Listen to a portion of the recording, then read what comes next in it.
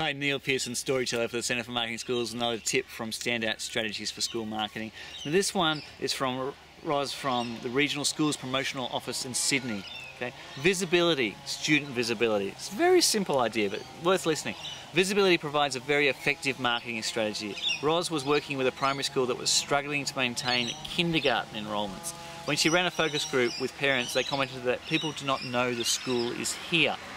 One morning, Roz arrived before school when you expect to see students running around, and she realised she had never seen students in the front playground of this school. And she writes, "The school is set back from the road with lovely trees in the grounds, and despite the prominent school sign, I could see how people missed it.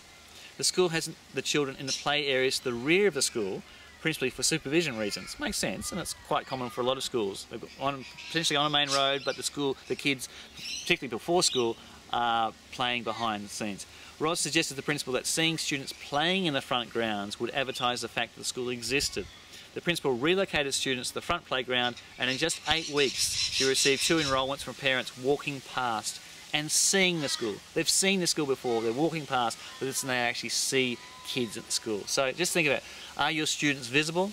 And can you do simple things like that of just repositioning so when people are driving past they actually see there's life at your school?